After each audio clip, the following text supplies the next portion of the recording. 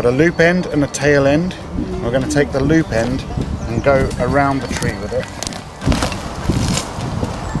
trying to keep the strap from twisting as you come around the tree, and then feed the tail through the loop all the way through, and then you can pull it tight to face the tent. And the tail goes through the D-ring,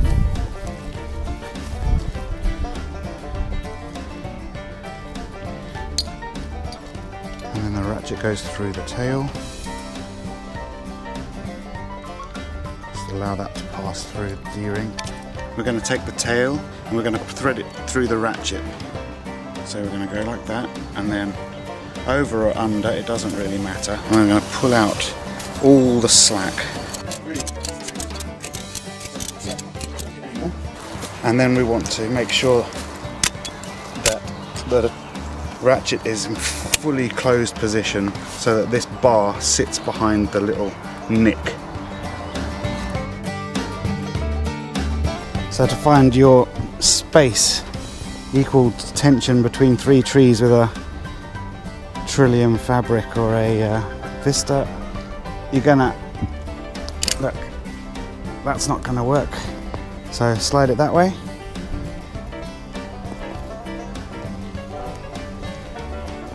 And that's not gonna work. Okay, and to me and you back a little bit as well.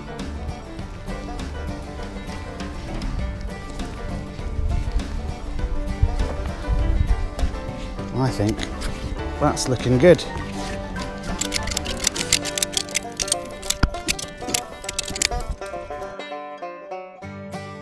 Vista poles are a bit chunkier than poles to our other models.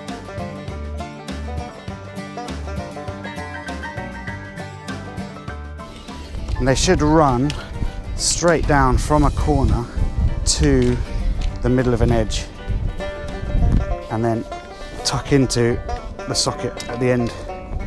So they're just going to do each other's ones. And then we can take out the Vista fly sheet.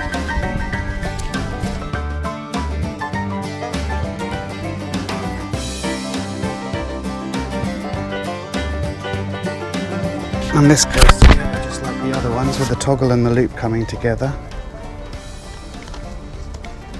And then the hook coming through and joining that. Good. And then take the end of your rods and bend them sideways. Bend them sideways and into the socket that you've got here. Okay, and then I'm going to get in to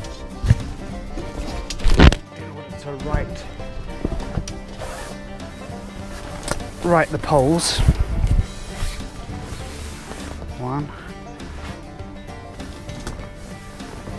2, 3. And if you can bring them together, you then just tie the tie around all of them.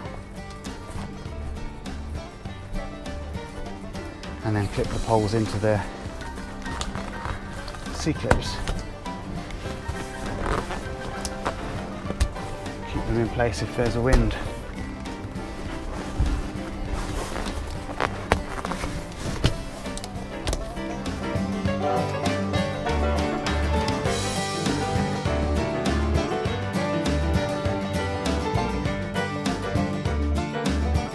Should be 3 corners that we can decipher. So spread the fly sheet out. Some more C-clips that will find their right place.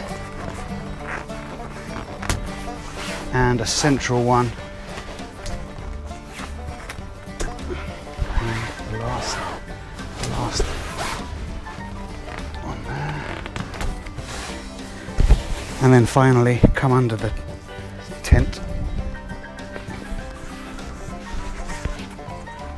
bringing your hook and your loop together. That should be your Vista. If I if you release the middle C-clip, then you can actually use the center piece of the fly as a luggage store. Everyone can throw their shoes and coats up there. During the day, you can undo all of the lower insect mesh catches and throw it inside itself, so it's ready for the evening, but doesn't spoil your enjoyment of the floor and the shade.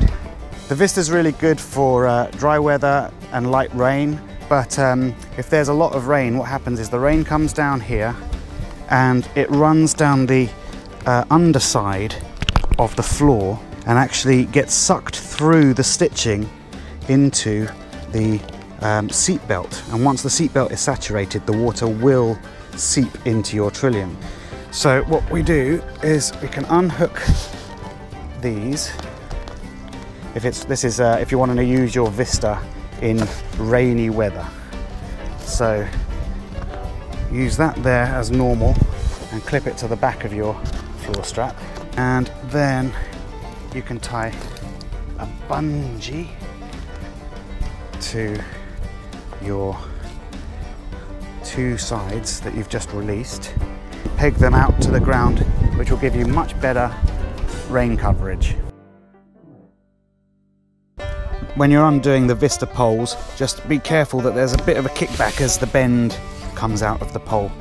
Just to take the Vista fly sheet off, and you can tether or get a friend to hold the tail. They'll just hold it, and then bring the two other corners together, and then you can fold it in half again. So you've got the name written just there. You can fold it in half as many times as you want. It kind of saves you work at the end, and then just kind of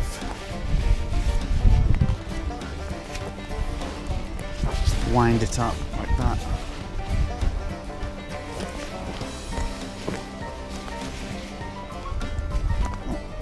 And put it down. Take the air out.